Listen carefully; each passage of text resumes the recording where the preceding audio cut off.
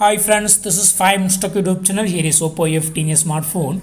In this video, we will learn how you can set automatic power on off in your phone Oppo A15s. First of all, in your phone, go to the settings. Now click on additional settings. Click here for additional settings. Now click on automatic on off. Here you can schedule automatic power on. Just turn on this button and you can set a time. You can set desired time and the days. If you select all days, automatic power on will occur on all days at the particular set time.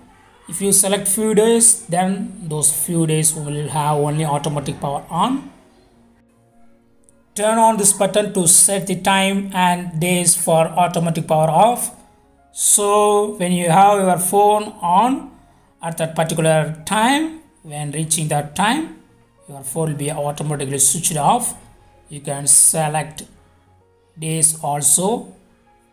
You can also select all 7 days or some particular days only.